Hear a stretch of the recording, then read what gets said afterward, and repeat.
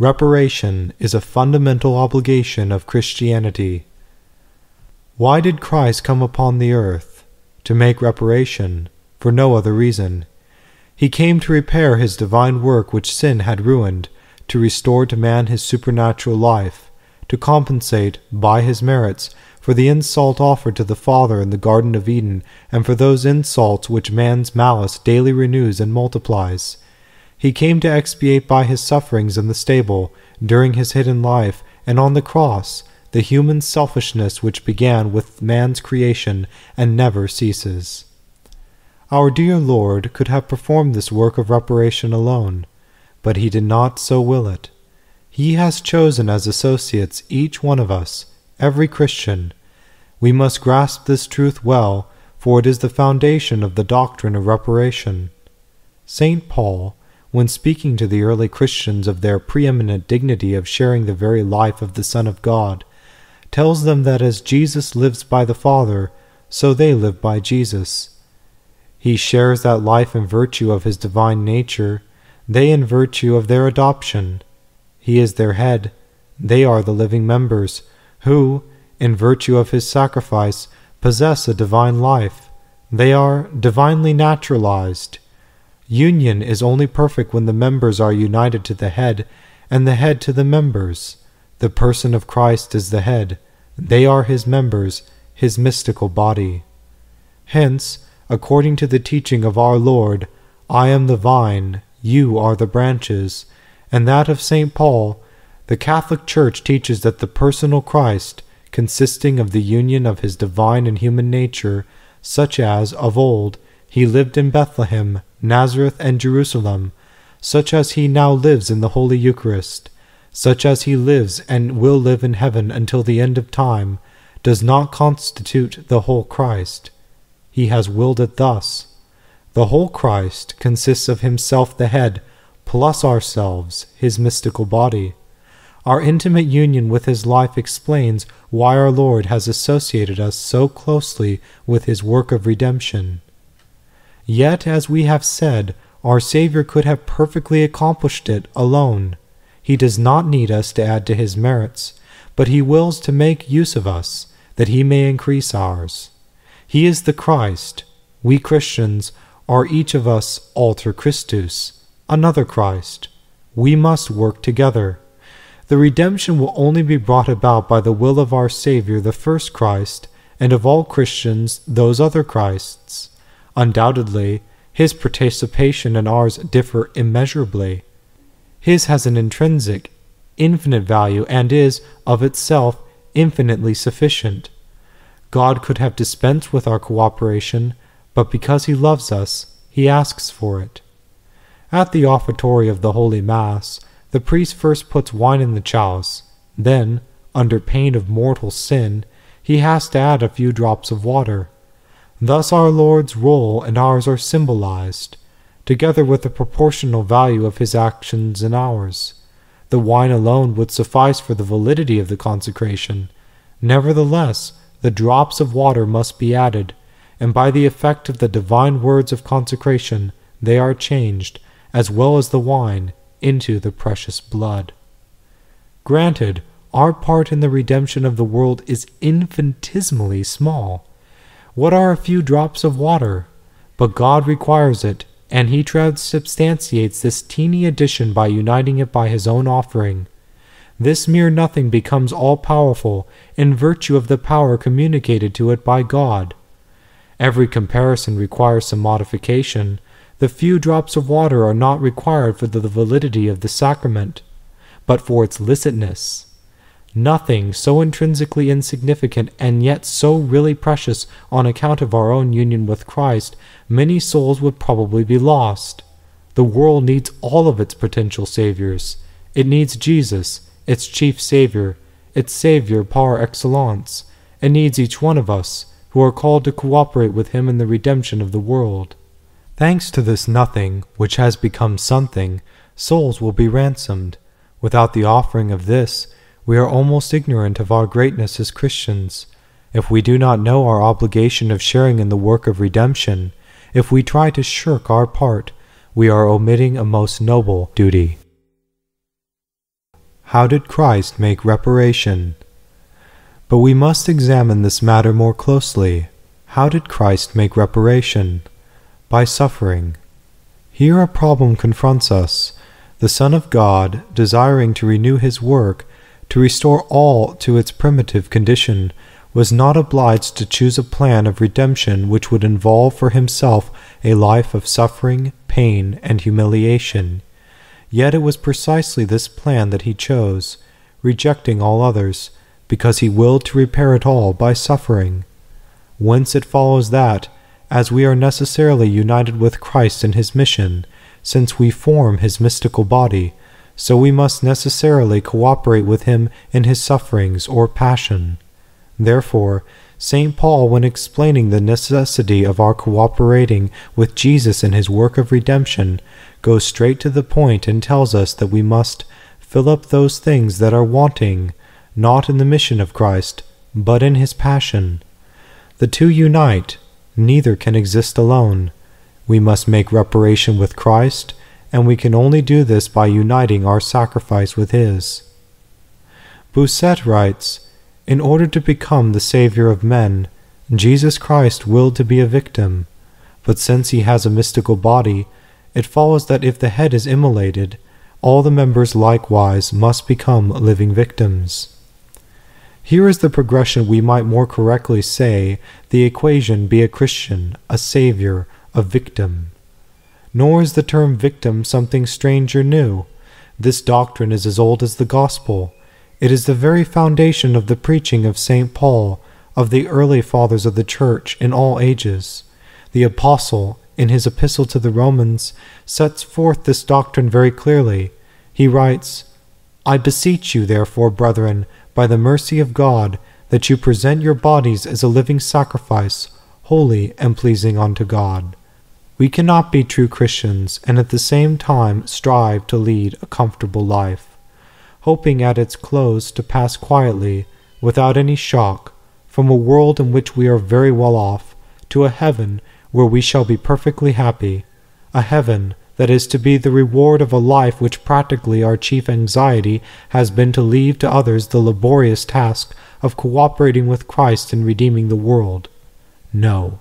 Indeed, such a program is incompatible with the gospel of our Divine Master. His program is totally different. It consists in the terrible seriousness of our human life. Yes, deep abysses surround us, that of man's sin, that of God's love. God has placed the latter closer to the former, and we stand between the two with our role clearly and imperatively defined. It is characteristic of the true disciple of Jesus Christ that he has found out these abysses, and, in consequence, lives in an irrepressible anxiety for the salvation of the world, both on account of the sterility of the precious blood, and of his share of the responsibility in the story of the divine life upon earth. All Christians are under two obligations. First, they must make reparation in union with Jesus Christ, who came upon earth solely for this purpose, and with whom they form one unit. Secondly, they must make this reparation as he wills it, namely, by suffering. Too few of the faithful have the faintest conception of the Christian life. They seem to imagine that practically there are two doctrines taught by our Lord, or at least two ways of interpreting his one law, one consisting in trying to suffer, the other in striving not to suffer at all, one of deliberate mortification, the other of deliberate avoidance of whatever is irksome. Briefly stated, they believe in an easy-going, comfortable kind of Christianity destined for the majority of Christians, whereas the other kind of Christianity, austere and crucifying, is reserved for those stern characters or fantastical people who feel drawn to it. As the Curé de Ars, a saint, should write as follows, "Everything reminds us of the cross. We ourselves are made in the form of a cross. Balm and sweetness exhale from the cross. The unction, which overflows from the cross, inundates our souls, in proportion as we unite ourselves with it, holding it tightly against our hearts. The cross contains more wisdom than any book. All who do not know this book are ignorant, however many other books they have studied. Those only are truly wise who love and consult this book, who study it deeply. Bitter as this book is, they are never happier than when they can immerse themselves in its bitterness. The more they frequent this school, the more they desire to remain there. Never do their studies weary them." End quote. In a novitiate of the Franciscans of Marion, Canada, on one occasion 6 religious were wanted to go to China to take care of some lepers. There were 40 novices, and all the 40 volunteered, each eager to have that honor. Some Christians, hearing this, remark coldly, "It is their vocation." The very examples which should arouse these lax souls and convince them that they are bound to do something, if not as much as these nuns, only serve as specious pretexts for justifying their inaction. They argue thus: monks and nuns remain in prayer all night, prostrate before the altar, or rise for prayer at 2 a.m. in order that we may sleep uncomfortably in a good bed. They pass their time in prayer in order to dispense us from the exceedingly disagreeable task. They deprive themselves of food, therefore we can allow ourselves every luxury. They live in whitewashed cells, furnished only, like those of Carmelites, with a crucifix, a holy water stoup, a death's head, and a discipline, so that we may adorn our houses with numerous ornaments and every modern comfort. If these religious go without fires, it is to allow us to have an excellent system of heating and a pleasant temperature in our rooms and passages. They sleep on a plank or a straw mattress, that we may have silken eider-down coverlets and embroidered counterpanes. Their only jewelry is the cross, therefore we can wear trinkets and pearl necklaces that cost a fortune. Undoubtedly, the perfect life exacts an amount of suffering for which an ordinary Christian life does not call. But we can imagine any truly enlightened Christian life, even an ordinary one, that in any way harmonizes with the feverish and pagan pursuit of the comforts of life, which modern materialism tries, and unhappily, too often with success, impose upon so many of Christ's disciples. What then is Christ, perchance? Divided? Are there 2 Christs? Is there a crucified Christ, whom we can only serve by our crucifixion, and a restful Christ, whom we can manage to follow quite well, while partaking of all of life's joys and pleasures? St. Paul did not preach 2 Christs. He knew of only one, Christ crucified. Men have changed this since St. Paul's time. Now they know 2. The first, the true Christ, did not suffice, so they invented another, one without a cross, or a crucifying doctrine, a Christ without those 2 beams which cast such a disquieting, impressive shadow, a Christ who demands amounts to this: live as you please, I promise you a happy eternity, provided that you turn to me at your last moment with your darkening mind, that you repent with your failing will, and give me the alms of your last breath. There is no such Christ as this for Christians who will not suffer. The disciple is not greater than his master. Our Savior has suffered, and every Christian must suffer in some form or other, as we shall explain, if he would not prove false to his name, or fail to accomplish his mission. He must always and necessarily be the friend of suffering. A great Belgian statesman took for his motto, "Rest elsewhere." The day of perfect happiness, perhaps not far off, will surely dawn, perhaps soon, and will have no sunset. Meanwhile, time is given us that we may merit the joy of the Lord. But we can only enter into the joy of the Lord on the condition that upon earth we have shared the sufferings of our Lord. Christ was the first to choose suffering as the way into glory. Golgotha is not a rhetorical flourish. For us, too, the same rule holds. We wish to triumph with him, therefore we must wish to fight with him. Let all who are afraid remain where they are, let the others cross over and follow me. This is stern language, and in spite of the convincing force of the doctrine, many draw back rather than face the suffering, which is the inevitable consecration of all Christian life. Our Lord wishes us to make reparation. The necessity for our making reparation is logically deduced from the very foundation of our Catholic faith, and, in particular, from the doctrine of the mystical body of Christ, and that of the redemption. It is likewise shown to be an imperative duty from the long, formal, and constantly reiterated chain of instruction given by our blessed Lord.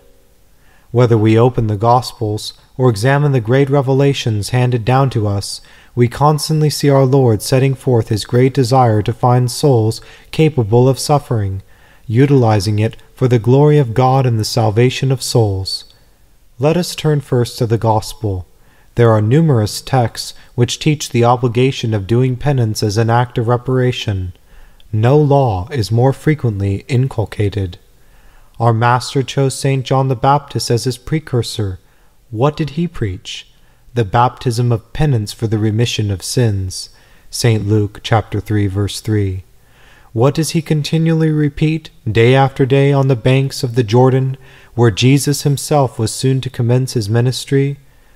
Do penance, for the kingdom of heaven is at hand. St. Matthew chapter 3, verse 3. How does he live? As an example. John had his garment of camel's hair, his meat was locusts and wild honey, his abode the desert of Judea. How does he answer those who came to him asking, "Who art thou?" "I am the voice of one crying in the wilderness, make straight the way of the Lord."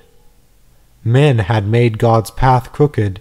It had to be made straight again. This is reparation. What a well-merited rebuke he gave to those hypocrites who came to ask for the baptism of penance without any intention or desire to lead a better life. Ye brood of vipers, bring forth fruit worthy of penance. The axe is laid to the root of the trees. Every time that doth not yield good fruit shall be cut down and cast into the fire. Hasten, for there cometh one, he is even now among you, and you know him not. If he finds good wheat, he will gather it into his barns, but he will burn up the chaff with unquenchable fire.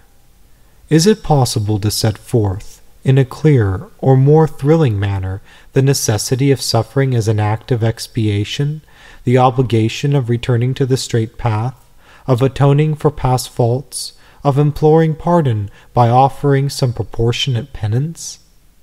Afterwards our blessed Lord himself appeared in public. He commenced his ministry by fasting in the desert for 40 days. When he called men to be his apostles, he bade them leave all and follow him, and exhorted the crowds that surrounded him to deny themselves. St. Matthew significantly remarks, "From that time Jesus began to preach and to say, 'Do penance, for the kingdom of heaven is at hand.'" St. Matthew seems to point out that from the very beginning of Jesus' public life, he preached on the themes so dear to him and so constantly reiterated in his discourses. Moreover, our Lord extolled suffering and expiation for sin all his life. He taught men to give one coat to the poor if they had two, not to trouble about what they should wear, that money was to be despised and heavenly treasure alone valued. He constantly anathematized those who loved the broad road, and ever strove to lead men to walk in the narrow way. He predicted untold woes to the rich and to hypocrites. He taught men that the truly blessed are those who are poor and gentle, those who weep, those who thirst for justice, who are merciful, pure in heart, those who are peacemakers, and who suffer persecution. Such is his doctrine. "Are you willing," he asks, "to follow me seriously? Then as a preliminary step you must deny yourselves and embrace the cross with both hands. Nothing less will avail." Our Lord does not restrict his teaching to words. Had God merely given maxims or precepts, he would have not been understood. He reduced his words to actions. The Word was made flesh.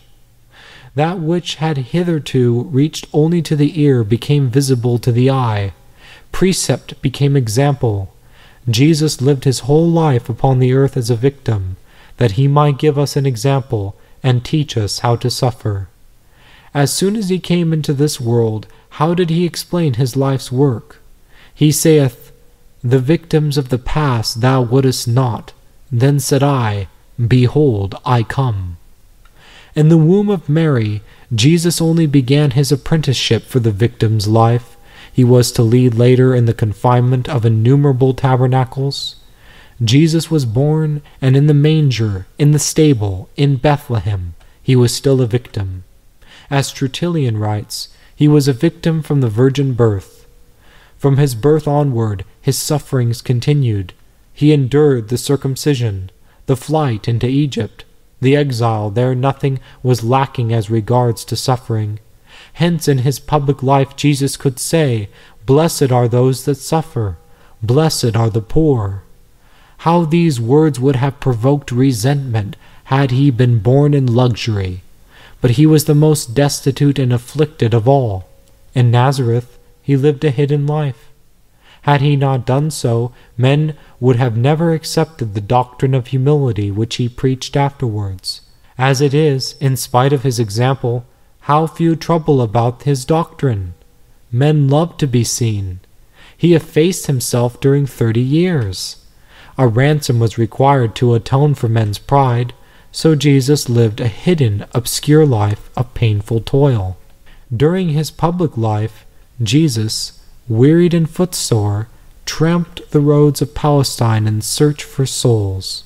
He was thirsty and asked the woman of Samaria for a drink. He spent nights in prayer. Unceasingly he exercised his ministry. Foxes have their holes, birds their nests, but the Son of Man had not where to lay his head, not a roof to shelter him. He had to make reparation for all those who pursue vain things and worship the golden calf, for the children of God who either forget or deliberately neglect to pray to him, for the sowers of evil seeds, and for those in whom the good remains sterile.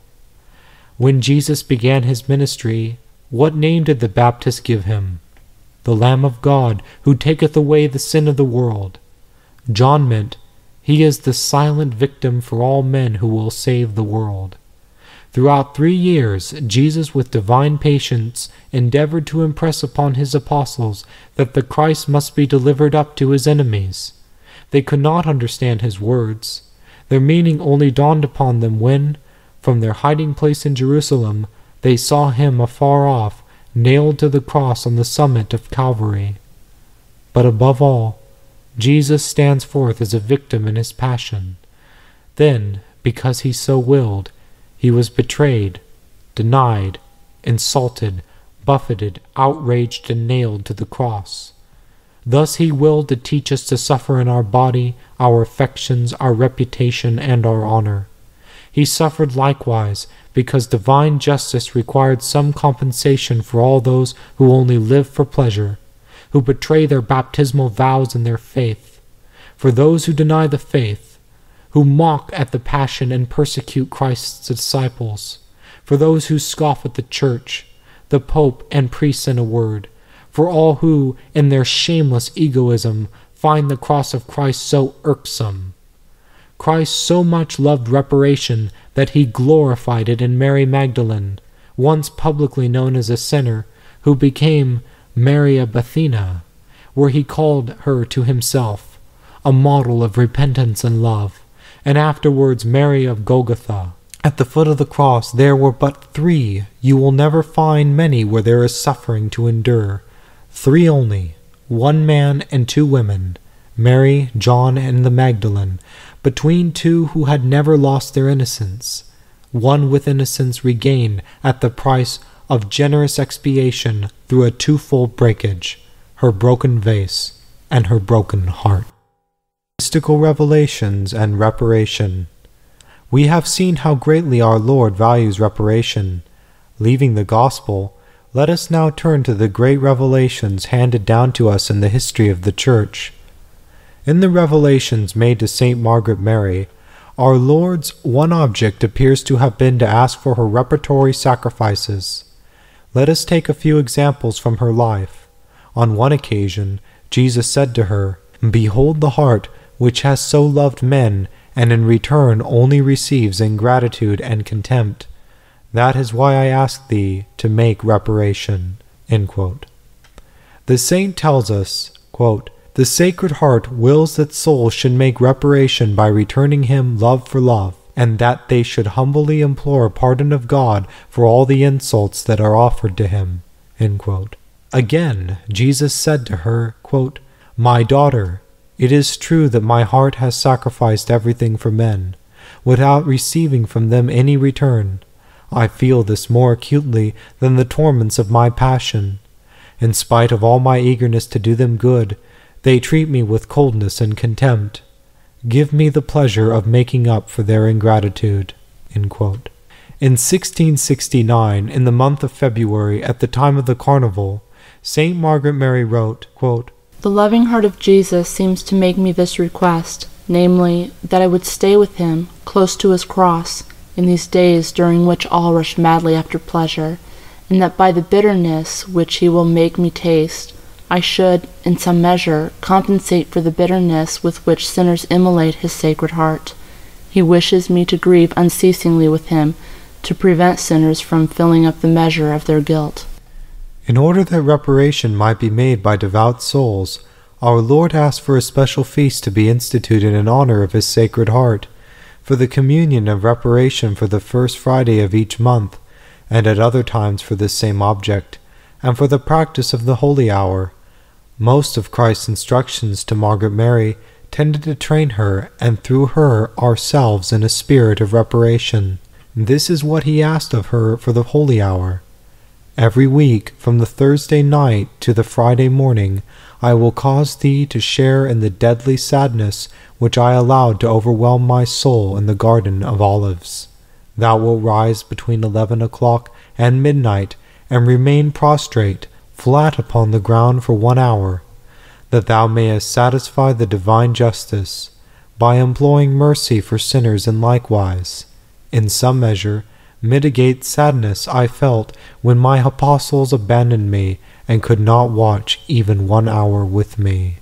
End quote. It is impossible to misunderstand our Lord's meaning. The first time the Sacred Heart appeared to this saint on December 27, 1673, he was seen upon the altar, the chosen place of sacrifice, with the face of one in pain. He asked her to draw a picture of his Sacred Heart, with the wound made by the lance, surrounded by a crown of thorns and surmounted by a cross.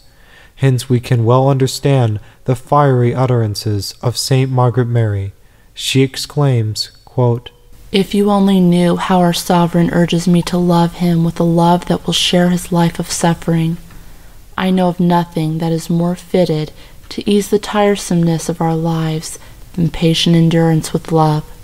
Let us suffer lovingly without complaining, and count as lost all moments passed without suffering." End quote. The whole life of this saint is one hymn of reparation, of love that begets conformity to his suffering life. It is useless to give copious citations from her life or works. They must be read through.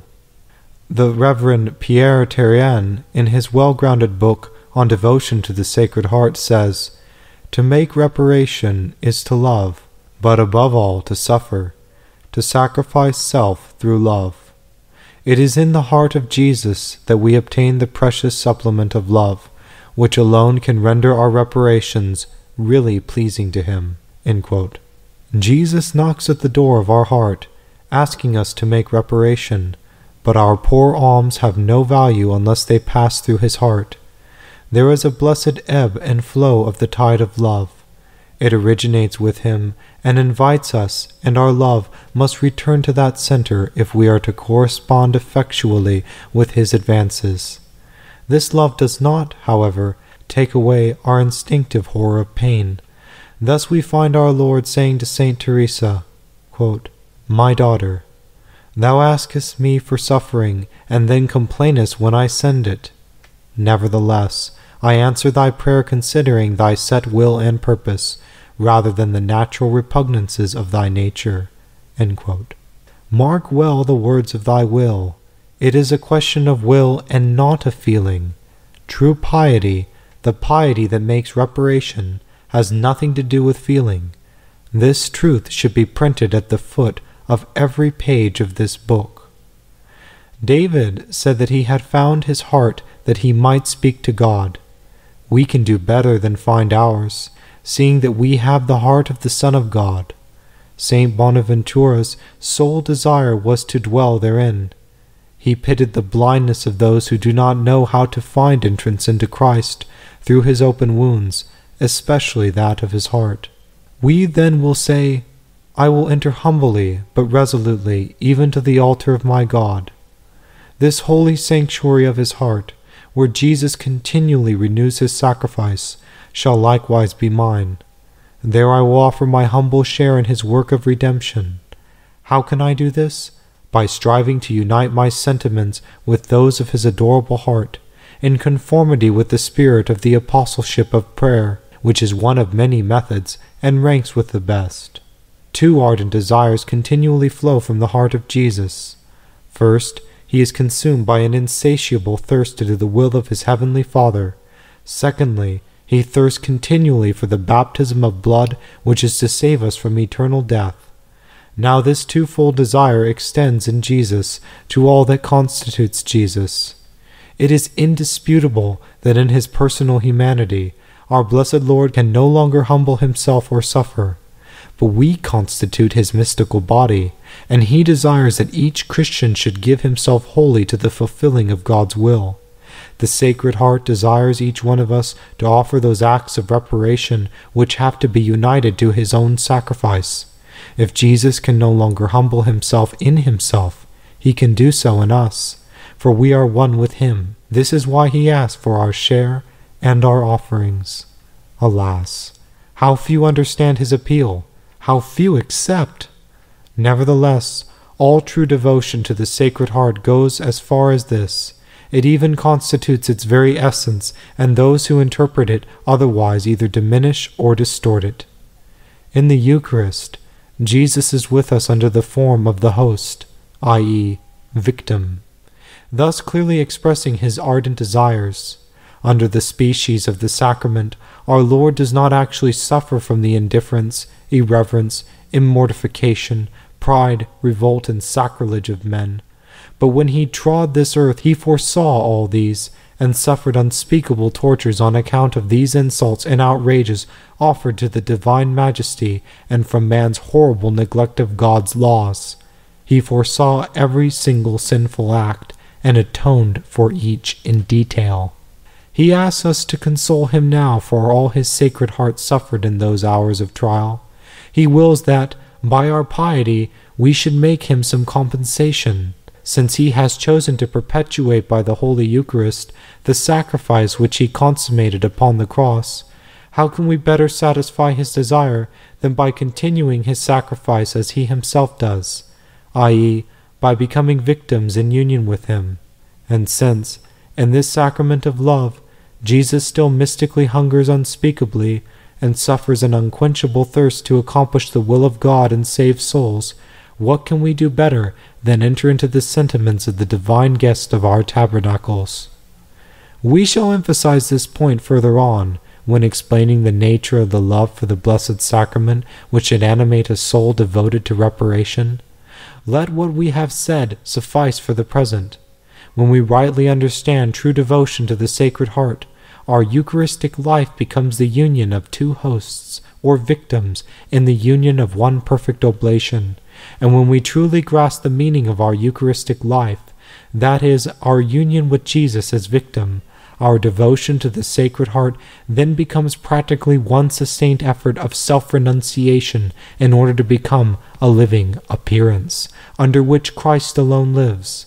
We aim at becoming a living appearance that he may use as an instrument to continue the accomplishment of his divine work, a living appearance that is unceasingly sacrificed with him in the unity of the same sacrifice for the glory of the adorable Trinity and the salvation of souls. We have dwelt somewhat on the revelations of Saint Margaret Mary and the devotion to the Sacred Heart, because they bear on the subject of reparation. This holds good of the great apparitions of Our Lady in France, to mention only those in the 19th century. In all these it seems as though their sole object was to remind men of the need for reparation. To Bernadette, Our Blessed Lady expressed her grief at the invasion and flooding of the world by sin, and as some compensation, she asked that men should pray and do penance. She told Bernadette to recite the Rosary, and asked that a church should be built at Lourdes in which God would be glorified by the public homage of the ardent acclamations of countless pilgrims boldly vindicating their living faith in an age characterized by blasphemy and forgetfulness of God. Above all, she insisted upon the necessity of doing penance, saying sorrowfully, "Penance, penance, penance." When she appeared to the two children at La Salette, she urged them to pray and to do penance. She told them sorrowfully that God was about to chastise men severely unless they prayed and did penance. She mentioned blasphemy and the desecration of the Sabbath as the two sins that especially cried to heaven for vengeance. What are we to learn from all this? The need of souls devoted to reparation. God is saddened by men's sins. It will fare badly with us if there are not voluntary victims forthcoming to fling into the other scale of divine justice their sacrifices to God. Reparation, an actual demand of today. The more sterile the land, the greater is the call for labor. Morning and night we pray, Thy kingdom come. And yet what is more self-evident than the fact that our wish is still unrealized? Who would dare assert that God's kingdom has come? Is it not only too manifest that God's kingdom has not come, and that we see no signs whatever of its advent? An author places on the lips of St. Joan of Arc some words which fittingly describe the sad state of things at the commencement of Charles VI's reign, words which can truthfully be said by us in our days. Our Father, who art in heaven, how far, far off is the hallowing of thy name, how far off the coming of thy kingdom. The world is worse than ever. If only we could see the sun of justice rise. But, O God, forgive me for venturing to say it, thy kingdom seems to be going farther and farther away. Never has thy name been so blasphemed, nor thy will treated with such contempt. Never has man been so disobedient. We have not yet enough saints upon earth. Send us as many as we need, as many as are necessary to dishearten the enemy. Hiasmens, in his admirable introduction to the life of Saint Lidwine of Schiedam, gives an outline of the state of the world when God chose Lidwine for himself. When skating one day, she was knocked down and broke her ribs. Gangrene set in, and for 38 years she endured intolerable sufferings both in soul and body. She was chosen by God to keep Satan thus in check, and to hinder the daily increase of his kingdom. Has the world changed much since the time of St. Lidwine? In her days, men killed one another. Our age can vie with that of those of older barbarians. Nations were crumbling to dust in decrepitude and decadence.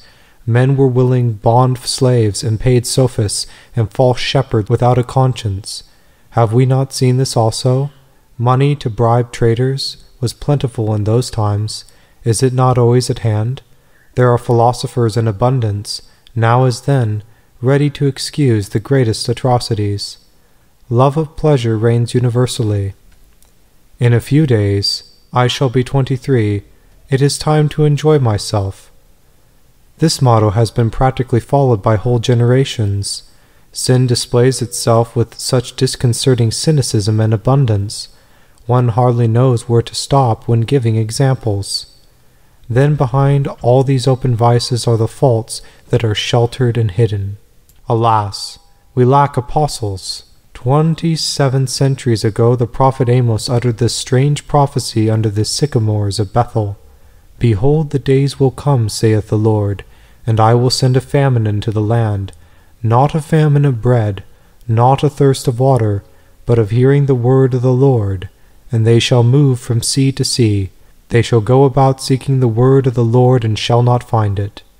It is the same now, although Christ has come.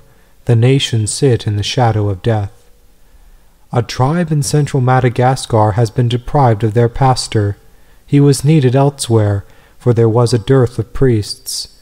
This is what the deserted flock wrote to his superior. A terrible misfortune has happened to us. We are like men who have been suddenly plunged into utter darkness through the extinguishing of their torch. The torch of the Catholic faith has shone upon us and made us supremely happy. Alas, how sad is our fate now! Help us, Father. Hear our cry of distress.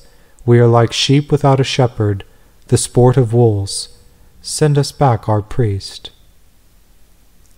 True devotedness to the cause that we espouse means a great deal. It entails the service of our mind and intelligence, and above all our heart. It means loving the cause we are eager to further so much that we are prepared to sacrifice ourselves wholly together with our tastes, preferences, habits, and inclinations, and not merely a given portion of them. It means loving souls so ardently that we go in pursuit of them, without waiting for them to come to us, without looking for their love and gratitude in return, but devoting ourselves solely for the love of God and of souls.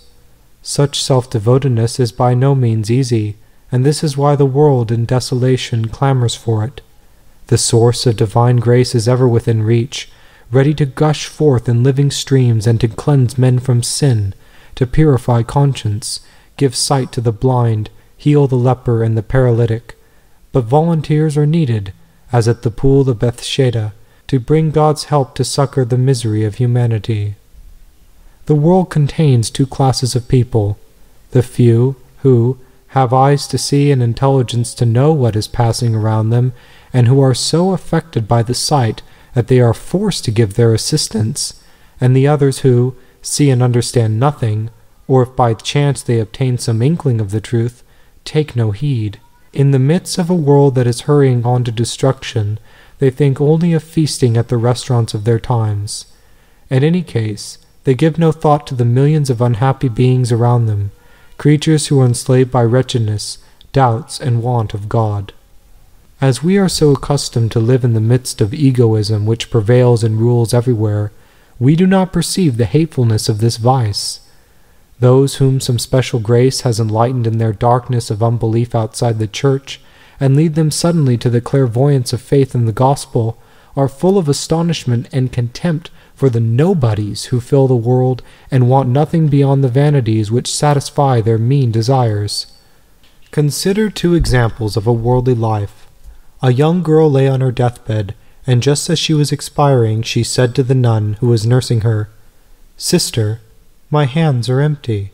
An Austrian nobleman, as he lay dying, said, "When God asks me to render an account of my life, what shall I answer? I can only say, Lord, I have killed hares, and hares, and hares, and nothing more." It is really too insignificant. And he spoke the truth.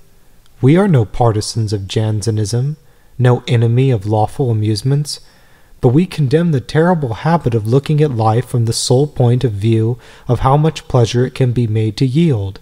There is something else to do. But we have not yet touched bottom.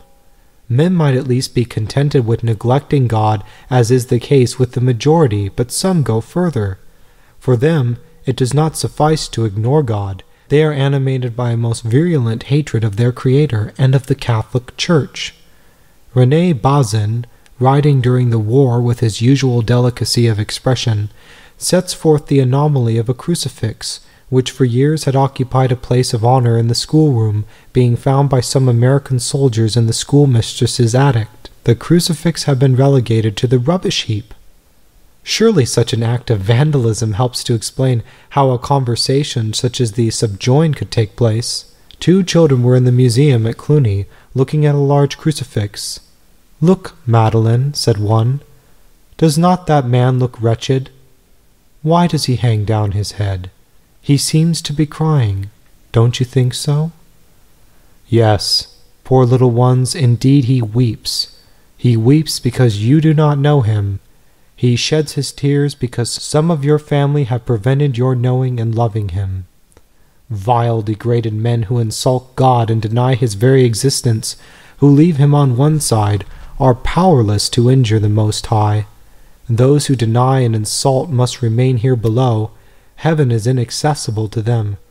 Earth, alas, is not, and we are sure that these insults rising from our midst will not fall back in punishments upon us. God is God.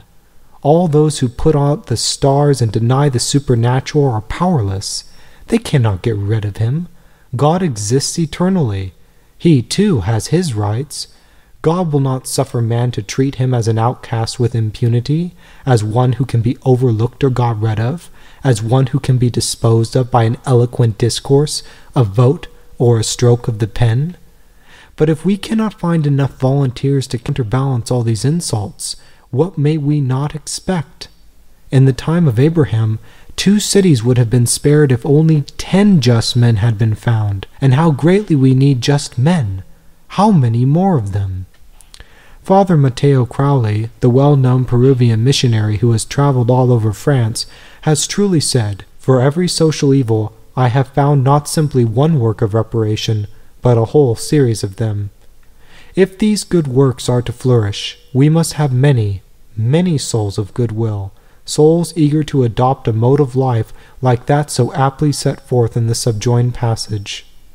We must give up certain satisfactions and practice mortification because others are suffering, and do these things with the greatest sympathy, because we feel drawn to share their sufferings. We must deprive ourselves likewise of certain pleasures, because others indulge in them to excess. In this case, we wish to ransom or compensate for their immoderation. So far as our position and powers allow, we try to maintain a certain level in the life of men. Send us, O Lord, we beseech thee, many of the just, to make compensation for their brethren. Make it please thee to send us not merely faithful souls of the rank and file, but generous souls, pledged to pay by their loyalty the ransom which thy justice has asked for so long. Suffering alone will not suffice. We need suffering welcomed, loving and penitent suffering. There are other urgent needs, but these are the most imperative. But do yet more, dear Lord. Raise up souls who, not content merely to accept suffering, seek and desire it as a means of restraining the power of evil. These are the souls who make reparation to the uttermost. Cardinal Manning wrote, "We do not live in the age of martyrs, but who knows, but in an age when each must have the will of a martyr." In a book written before the war, Daniel, the hero of the story, makes an excellent retort, which is likewise a rebuke to a worldly young priest who was quoting with satisfaction the words of a bishop in China who had witnessed many martyrdoms and speaking of them said, "In my young days I longed for martyrdom, but I do not want it now." Daniel replied, "Let me tell you that if there are in France 1,000 Christians, 100, or even 20 ready to suffer in their bodies the stigmata of the Passion, these alone are the true disciples of Christ, and you may recognize them by their readiness to shed their blood joyfully. The earth on which we stand has drunken their blood greedily. It was the blood of Sanctinius, of Bladena, and of Irenaeus. If France is to be born again, our blood too must be poured out." Yes, our blood too must be poured out, not perhaps on the battlefield or in the arena, but it must be shed drop by drop in our daily striving after holiness, and for the restoration of humanity in Christ. It must be given drop by the daily sacrifices, often so trivial, and yet so meritorious, of an existence spent wholly for God. The most faithful of these zealous souls give all to God, making the complete sacrifice of their self-love with all of its manifold reservations, of their most cherished attachments, of their most legitimate pleasures and joys. They give all for the joy of seeing God at last known, loved, and served as he merits. Christians and Reparation. The obligation of perfecting or filling up the mission of Christ, and consequently his passion, falls more especially upon those who are called by God to consecrate their lives to him. But we cannot draw the conclusion that the ordinary Christian has no part in this noble work. On the contrary, each of the faithful both can and ought to assist, and, in the measure of his generosity, enter the ranks of those consecrated to reparation. The first reason for this, and one which should appeal to even tepid Christians, is their own personal interest. We all know the laws of divine justice. We know that as surely as God exists and cannot cease to exist, so surely crime will not ultimately triumph, but sooner or later sin will meet with its due punishment. God punishes sin sometimes upon this earth, but not often. He mercifully delays avenging sin in this world. After all, if a man persists in his evil doing, God can satisfy his justice in eternity. But peoples and nations, as such, have but a terrestrial existence, and consequently must pay the penalty of their evil deeds in this world. Their punishment here, in some form or another, is inevitable. This truth is strikingly exemplified in the history of the Old Covenant. Listen to the words of God, addressed to the perverse Hebrews by the prophet Jeremiah.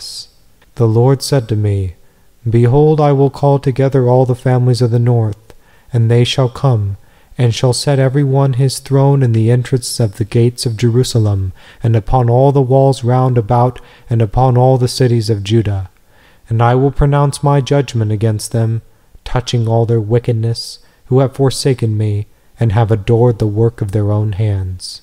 Farther we read, Behold, I will bring upon you a nation from afar, a strong nation, whose language you shall not know, nor understand what they say.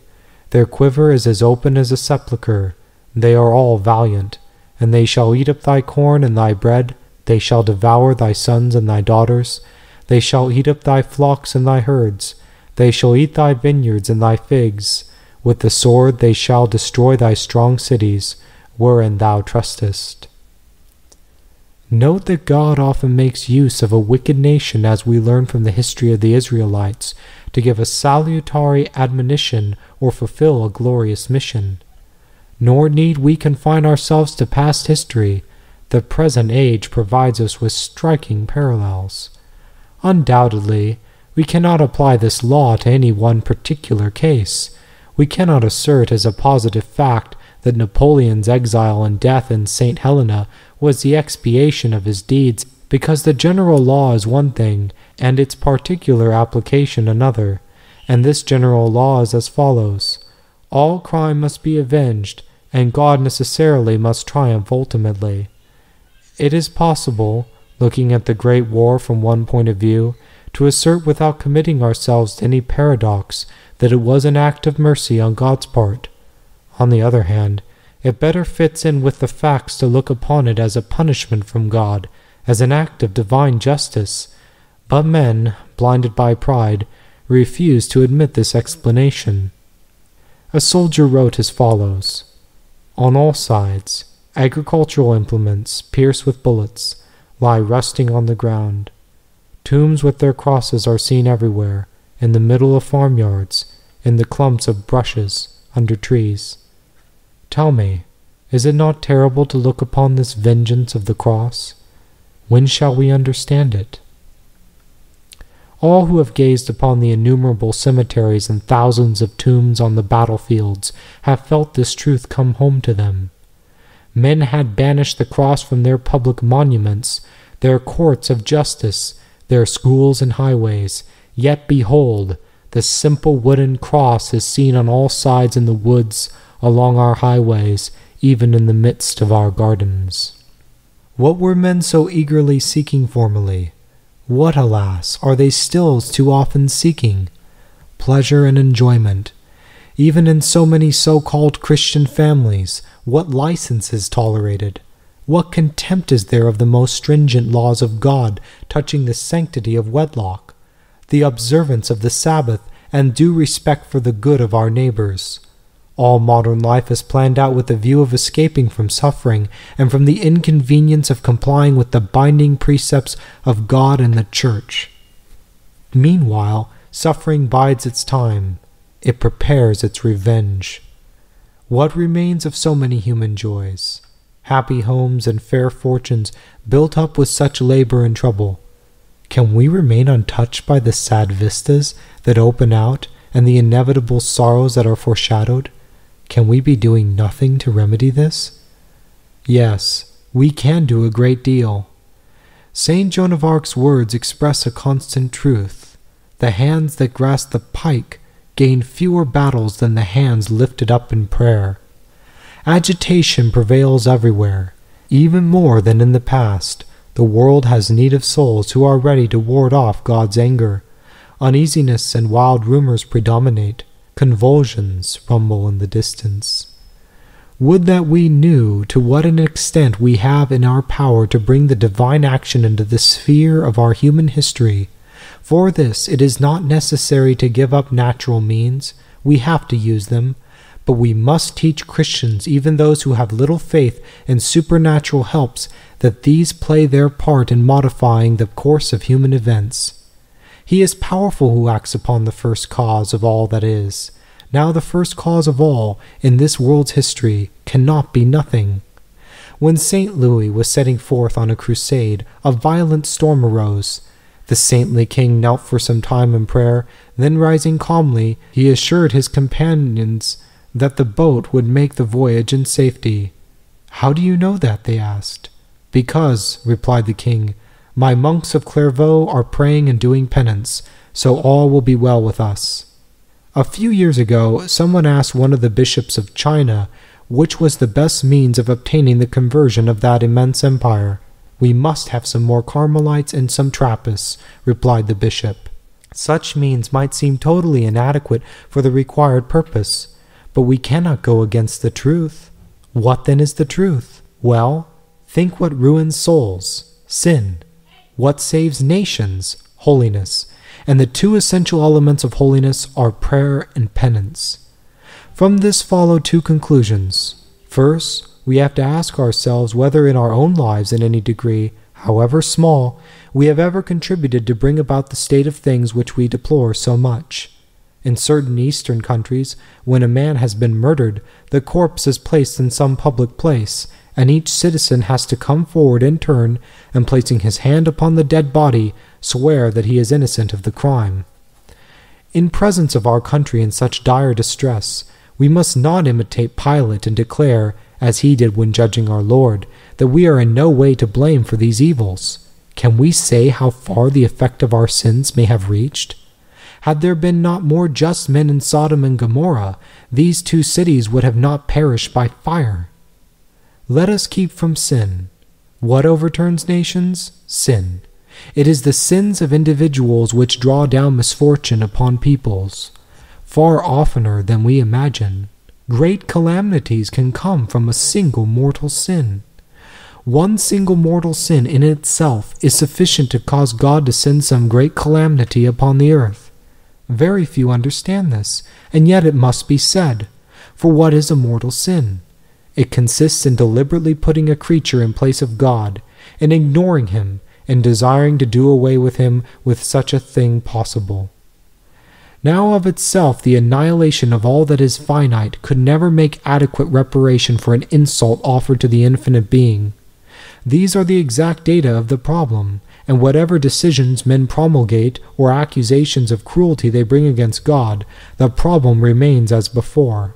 How many useful lessons we might learn even in our generation from the history of the chosen people of God, if indeed the men of our age could still take any interest in the subject. Take the subjoined example. When the army of Israel marched upon Jericho, one of the soldiers was guilty of a great fault. God has said all the booty was to be reserved for the treasury of the Lord, i.e., for sacred purposes. Disobeying this command, Achan, an Israelite, took from the spoils a scarlet garment, exceedingly good, 200 sides of silver, and a golden rule of 50 sides, and hid them in the ground. The army of Israel was defeated. Someone had disobeyed the Lord. The Lord of hosts left Israel to himself. The transgressor had to confess his sin and expiate it. Then, said the Lord to the Israelites, ye have won the day. Not ye shall win, but now ye have won the day. And in fact the Israelites then and there destroyed their foes. Thank God, however, that under the new law he does not often punish the masses for the crimes of individual persons. But nevertheless, God can do so if he wills, and in doing so he acts with perfect justice. Since all the temporal punishments collectively cannot compensate for one mortal sin, seeing that there cannot be an approximation between the finite and the infinite. Yet God in his mercy permits that sufferings inflicted upon him or voluntarily self-imposed by Christians shall have the power of expiating faults. Our Lord said to St. Margaret Mary, "One just soul can obtain the pardon of 1,000 sinners." In this way, without infringing on the rights of justice, God is able to exercise his mercy superabundantly. He frequently asks us to cooperate with him to our utmost, so as to provide opportunities for him to show his infinite mercy. Our duty, then, is clearly marked out. We must not be scandalized, perhaps to the point of blasphemy, by occurrences that upset or distress us, as if we were amongst the pagans of today.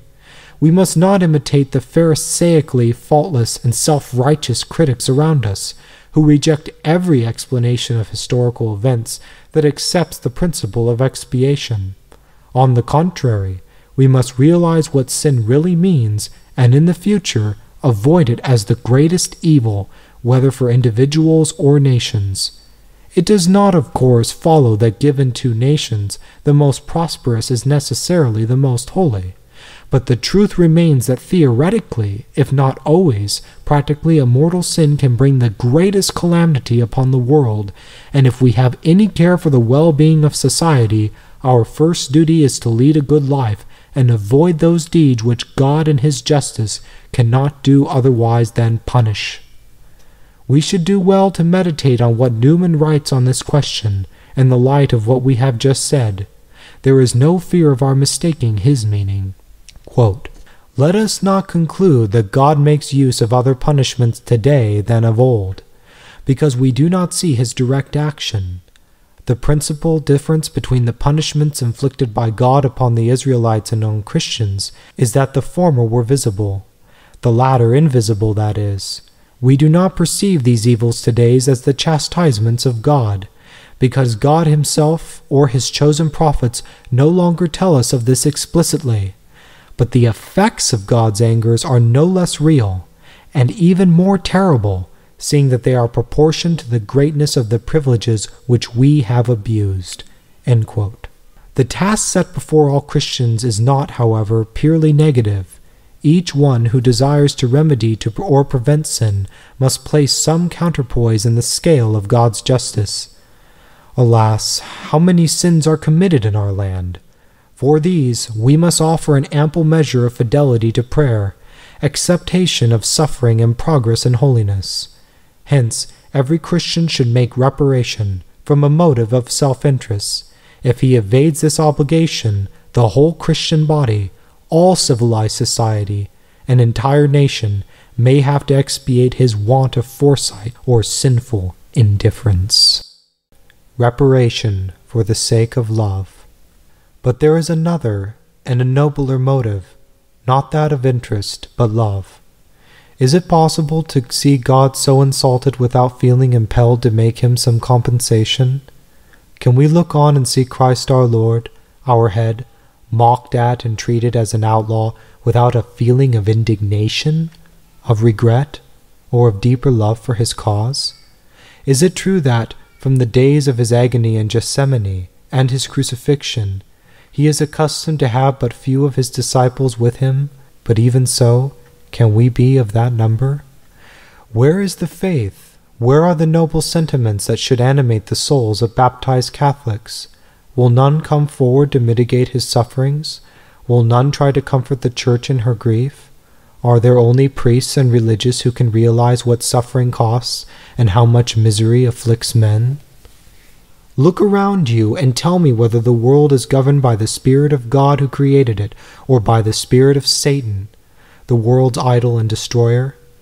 We must make reparation for all those who, though baptized by water in the Holy Ghost, have nevertheless sinned against him, yet we remain all the time indolent and inactive.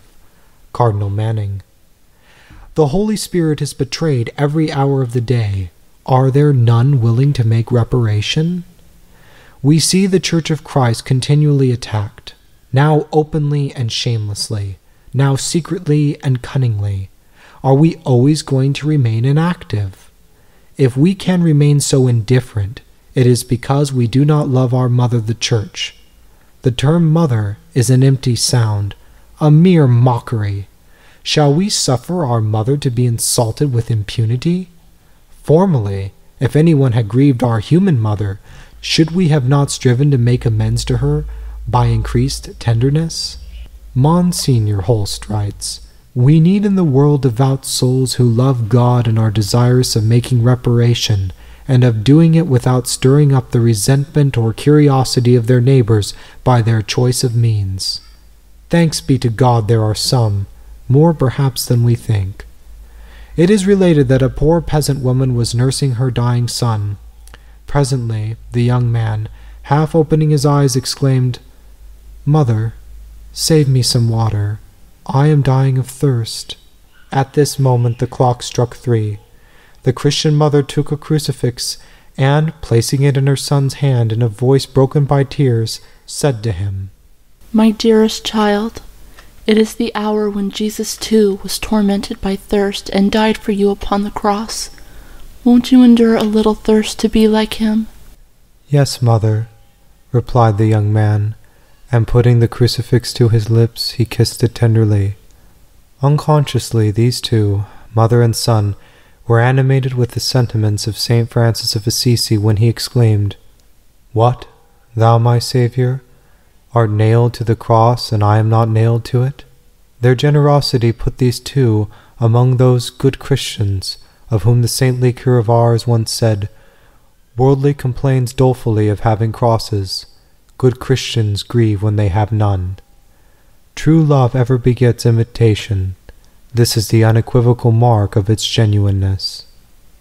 The cure of ours also used to say, "A Christian lives amidst crosses like a fish in the water." It is indeed admirable what God can effect with such a wretched thing as the heart of a man. Let us admire it and, at the same time, try to understand it. Many know nothing of such heroic acts. Those who perform them, generally speaking, do not realize their own heroism. There are different degrees of generosity and greatness in these deeds, ranging from the most glorious to the most humble, which are not always the least meritorious. Those who have heard of these voluntary victims know that there are more than we can imagine. Doubtless, specially privileged souls retain their high place and are consequently not numerous, but God has chosen souls even in the world and among those who live an active life. It devolves upon us to cherish and guard those chosen grains of the purest wheat. If God has inspired us with the germ of generous desires, let us beware of the indifference that surrounds us. If we could be ready to suffer, we must love God. Is this so difficult? During the French Revolution, one of the judges of a revolutionary tribunal asked a saintly young girl, Marguerite Despons, "What are your religious views?" To which she answered simply, "I love God with all of my heart." And who cannot make the same reply? Loving God with all our heart, that is equipment enough for starting on the work of reparation.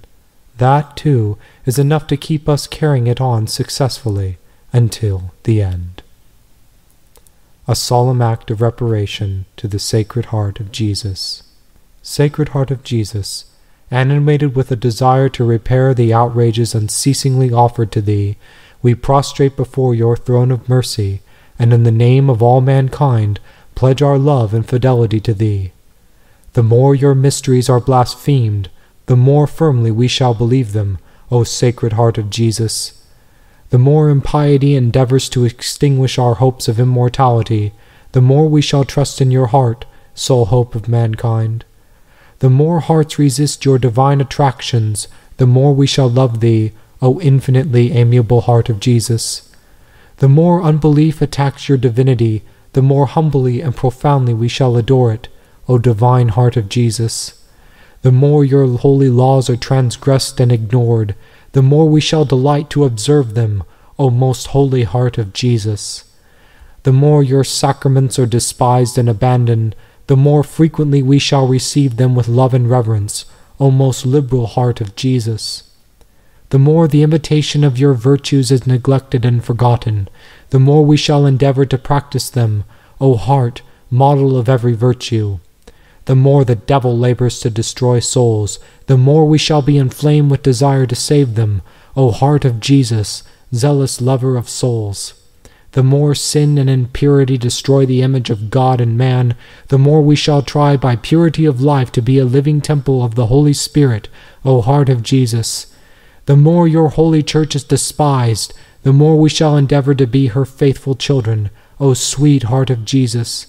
The more your vicar on earth is persecuted, the more we will honor him as the infallible head of your whole church. Show our fidelity and pray for him, O kingly heart of Jesus. O Sacred Heart, through your powerful grace, may we become your apostles in the midst of a corrupted world, and be your crown in the kingdom of heaven. Amen. In the name of the Father, the Son, and the Holy Ghost. Amen.